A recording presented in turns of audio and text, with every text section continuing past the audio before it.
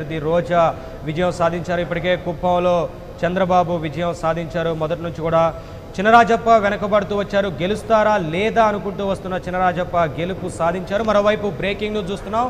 మంగళగిరిలో నారా లోకేష్ వెనుకంజలో ఉన్నారు. పెద్దాపురంలో చినరాజప్ప విజయం సాధించారు. మొదటి నుంచి కూడా చినరాజప్ప తొలి రౌండ్ నుంచి కూడా కొంత వెనకబడుతూ రాగా చినరాజప్ప గెలుస్తారా లేదా అన్న సందేహాలు ఉన్న నేపథ్యంలో ఇప్పుడు విజయం సాధించారు. కుప్పంలో ముఖ్యమంత్రి చంద్రబాబు విజయం సాధించారు. ఇప్పటికే ఈ సాయంత్రం ముఖ్యమంత్రిగా చంద్రబాబు రాజీనామా లేఖను కూడా సమర్పించనున్నట్లుగా అంతకుముందు మనకు ఒక వార్త వచ్చింది. మరోవైపు చిత్తూరులోంచి నగరి నుంచి వైసీపీ అభ్యర్థి రోజా విజయం సాధించారు.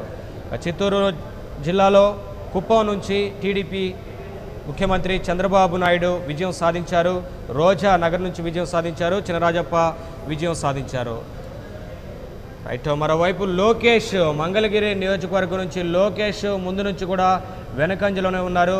ఏం జరుగుతుంది అనేది మిగతా రౌండ్ పూర్తి అయితే కానీ తెలిసే అవకాశం ఉండదు. కానీ ఇప్పటివరకు అయితే లోకేష్ కొంత ముందు రౌండ్లో కొంత ముందున్నప్పటికీ ఆ తర్వాత పూర్తి స్థాయిలో వెనకబడుతూ వచ్చారు. ఇప్పుడు లోకేష్ వెనకంజలోనే ఉన్నారు. ఇక చిత్తూరులోని కుప్పం నుంచి చంద్రబాబు నాయుడు ఇప్పటికే విజయం సాధించారు. నగరి నుంచి వైసీపీ అభ్యర్థిగా ఉన్న రోజా ఘన విజయం సాధించినట్లుగా తెలుస్తోంది.